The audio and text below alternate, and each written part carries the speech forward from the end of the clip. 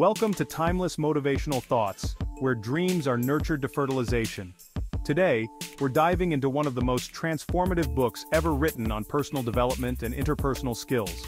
Dale Carnegie's classic book, How to Win Friends and Influence People. Whether you're looking to build stronger relationships, become a better leader, or simply connect more deeply with those around you, this video is for you. So, let's get started. Dale Carnegie's principles have stood the test of time, helping countless people improve their social skills and become more influential. We're going to break down these principles into actionable steps you can apply in your daily life.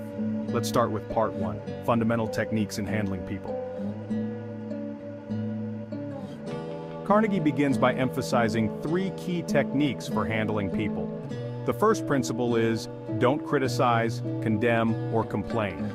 Criticism puts people on the defensive and usually makes them strive to justify themselves. Instead, try to understand them.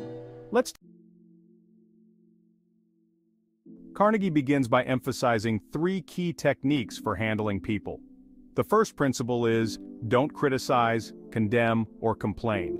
Criticism puts people on the defensive and usually makes them strive to justify themselves. Instead, try to understand them. Imagine you have a colleague who's consistently late to meetings. Instead of criticizing them directly, try to understand why they're late. Maybe they're dealing with personal issues or have a workload that's overwhelming. By showing empathy and understanding, you're more likely to get a positive response.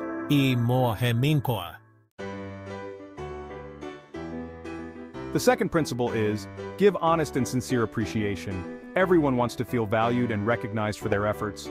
A simple thank you can go a long way. Remember, appreciation must be sincere. People can sense when it's not.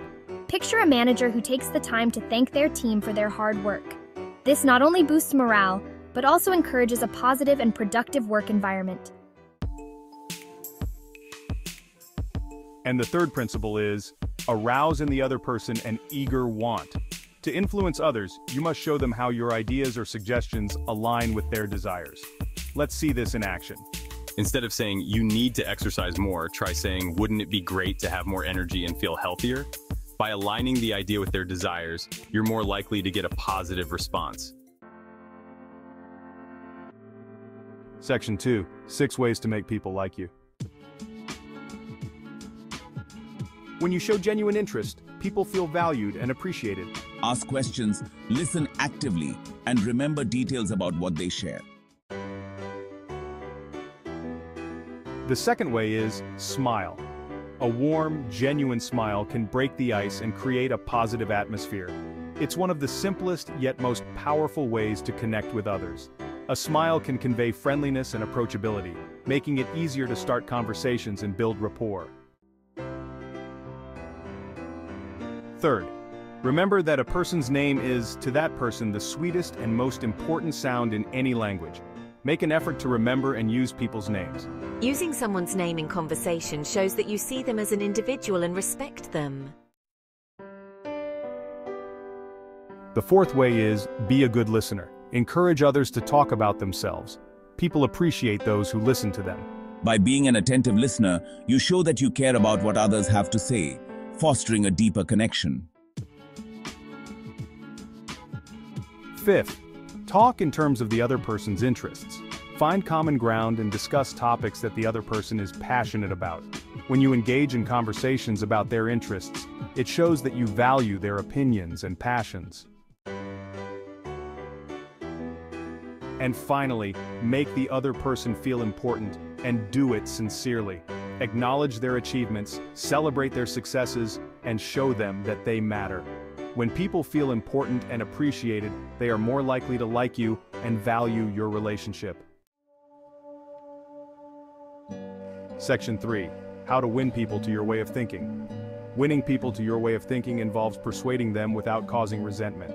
Carnegie outlined several principles to achieve this. The first one is, the only way to get the best of an argument is to avoid it. Arguments often lead to anger and stubbornness. Instead, seek common ground and work towards a mutual understanding. The second principle is, show respect for the other person's opinions. Never say, "You're wrong." This approach avoids defensiveness and keeps the conversation open. By respecting their opinions, you create an environment where they feel safe to express themselves and consider your perspective. Thank you for watching. Kindly like and subscribe to our channel for weekly educative contents.